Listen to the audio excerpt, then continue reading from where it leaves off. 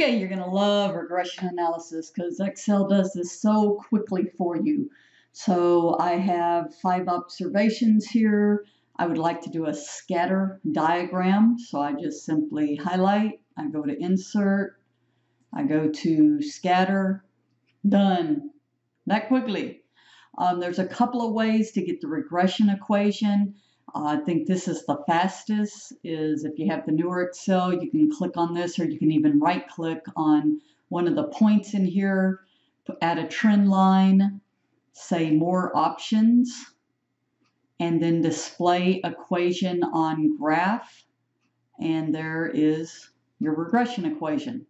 You can also use the data analysis tool, so data analysis, regression, highlight your y values first, and then highlight your x values, so B, A, and then where do I want to output this? I don't know, that looks pretty good to me, and say OK. And the big thing to notice is that, but that's how quick this is. So 9.4 is the intercept, the x variable is your slope.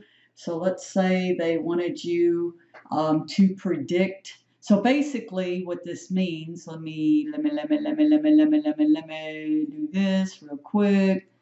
Insert equation. So basically what you just found was the prediction equation.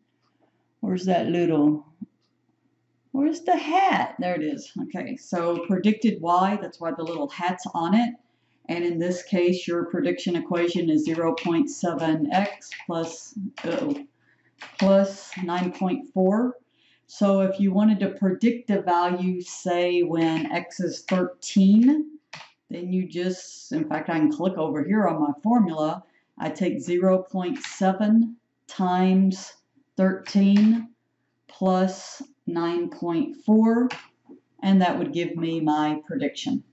So regression is very, very fast. It's more as we get going interpreting all this other stuff in here. But just to come up with a scatter plot, a regression equation, and then use that equation for making a prediction, that's it.